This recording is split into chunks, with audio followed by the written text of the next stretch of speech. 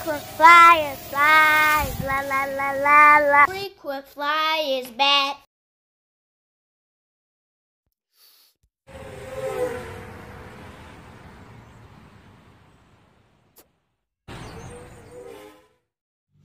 What's up? You checking out the Frequent Flyer. Welcome back to the channel. Consider smashing the like button to show your support to the channel. And if you're new to the channel, consider smashing the like button also. And I got a question for y'all, man. What y'all know about this? This is the silver-lit Nano Falcon. This guy was in the Guinness Book of World Records for the world's smallest infrared model helicopter. And this thing was introduced to me by an awesome guy named Flying Ryan. But now technology has gotten a little better. One of Silverlit's competitors from back in the day, Syma, has come out with this thing. This is the S100, and this is a 3.5 channel, 2.4 gigahertz helicopter. So no more infrared with this, whereas the Silverlit Nano Falcon was only a 3-channel helicopter, and it had infrared control. So you couldn't take that guy outdoors, but this one, technically, you should be able to take it outdoors, but it is specified as an indoor flyer. As you can see there, indoor flight. This guy has a light. I'm guessing that's what the 3.5 channel thing is. But then again, the Silverlit Nano Falcon did have an option to toggle the light on and off as well. So I don't know. Maybe that was 3.5 channels. But anyhow, this guy has double protection. I'm guessing that if you crash into something, it'll turn off automatically. And it also has an LVC. I guess it'll just land or whatnot.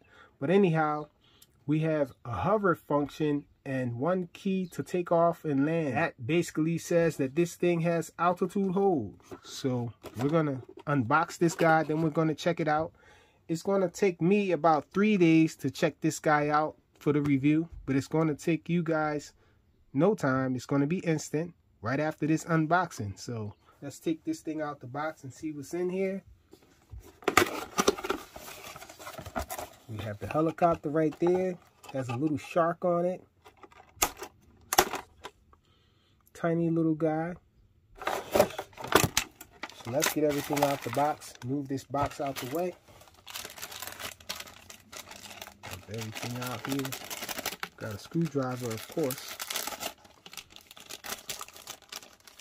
And I think that's it. We have the charging cable there. We have a little sticker here. So USB charging cable. Extra tail prop there. Pry open. Okay, we have a couple cards in here with messages from Syma. Looks like the same thing, but different languages. We have an extended warranty here. We're going to take that off camera. And we have the instructions manual. And I don't know what this is right here. Sheesh, you got a lot of paperwork in here. Caution of the battery and all of that stuff. We're going to just toss that stuff to the side. We have the instructions manual here. Let's toss that to the back. So we can remove that. So it takes 4 AAA batteries. And take this guy for a flight, a couple flights. And then I'm going to come back and let you guys know if I like it or not. So let's go check it out. So we have it here. Turn on the transmitter, and there's no speeds on this transmitter, so it's just one speed. These two are trims here, and this button right here is the auto takeoff and landing button. So let's hit that.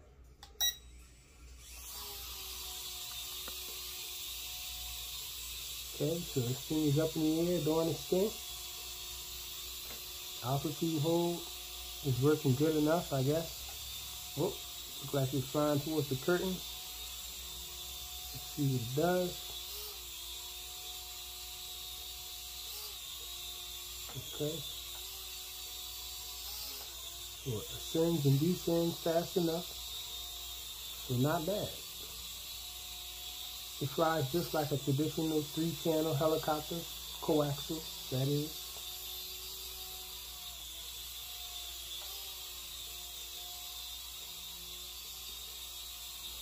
So it seems like it is toilet bowling a little bit.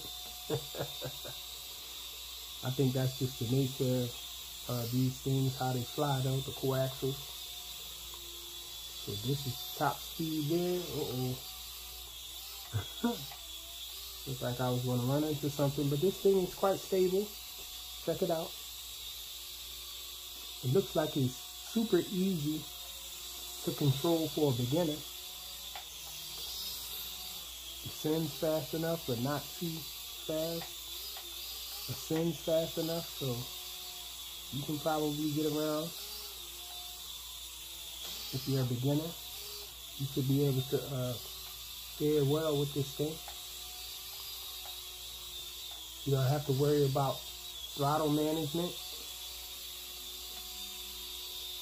So let's see how fast it moves backwards. It sounds cool.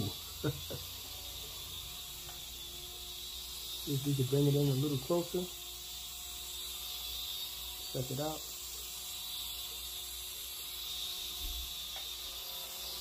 When it flies backwards, it makes a loud sound, a louder sound, a louder buzz, that is.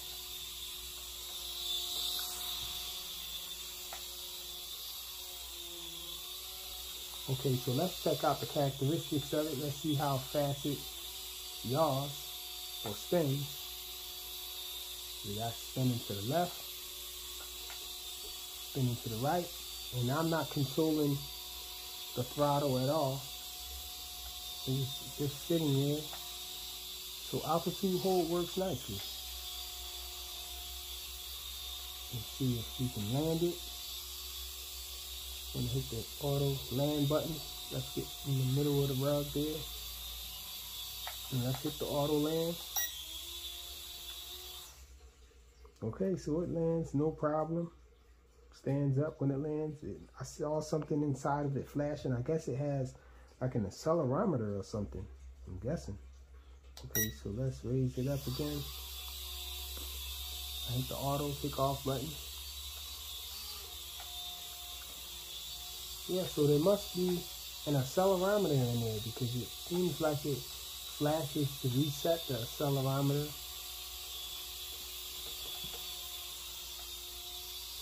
And that's just recalibrating the sensor, the air pressure sensor, in order to maintain its height. So I'm impressed with it. This should be super easy for a beginner to fly around and all. Not too fast,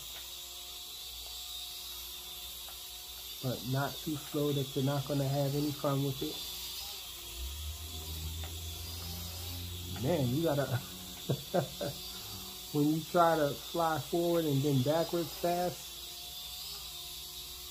you gotta make sure that you're conscious of the fact that it's not gonna stop right away. Once you let off going backwards or forward, it still goes for a little while, maybe a half a second or two, maybe a half second or maybe a full second. Yeah, it'll keep going forward. Let's demonstrate that. Because moving forward, I stop. And you see that little delay and how fast it stops is a little different from a quadcopter. It flies nicely though.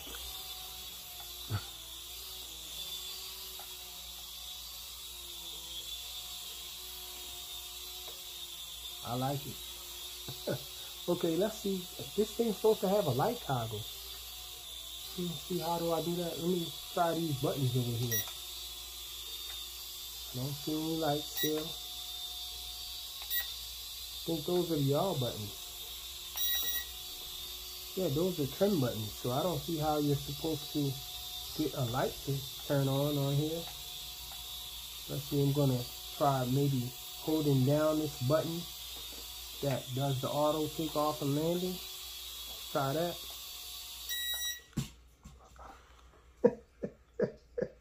And it drops like a rock when you hold that button down, so that's not it. I guess that's the emergency stop button if you're flying away. I guess you probably can fly this guy outdoors since it's 2.4 gigahertz, but I'm not going to try it because it's very windy and raining outside. So let's see if, okay, I'm just going to press up. See it. Okay, so I can take off just by pressing up on the throttle stick. But I don't see, it says on the box that there's a light toggle. It's a 3.5 channel.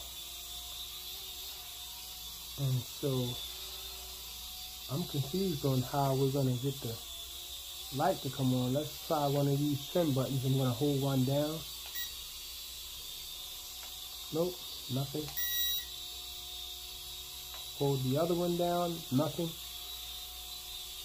Neither of the joysticks press in, so I'm confused. No extra buttons found on this thing. Maybe false advertisement, I don't know. I think I'm going to read the manual and check it out for the next flight. But in the meanwhile, let's see if I can land this thing in my hand. Yep, the Syma S100.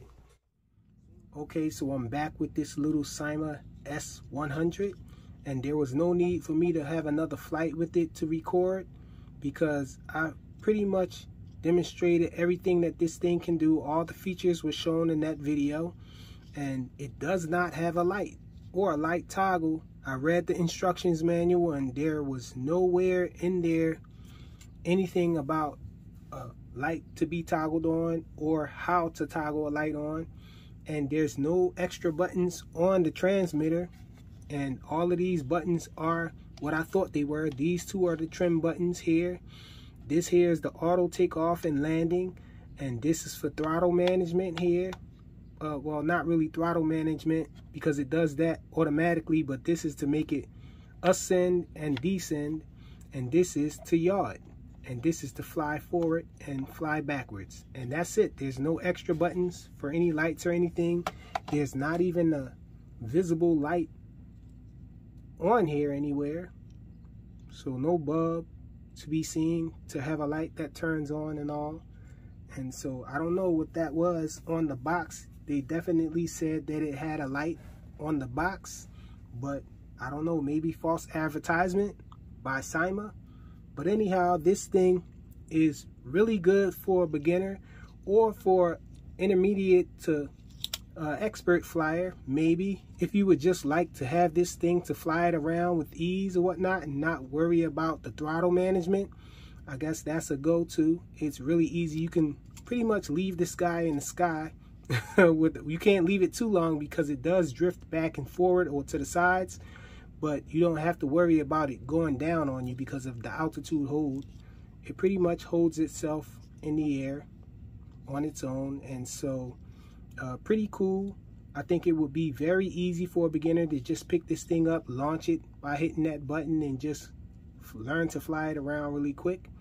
Although I do think that learning throttle management is really important with flying drones, but a little coaxial helicopter like this, you're only going to fly it indoors, and I guess this will only be for just fun flying it around indoors. And so completely acceptable in my book for one of these to have altitude hold. I'm not mad at that at all, and it's pretty awesome. It does what it's supposed to do. Everything works.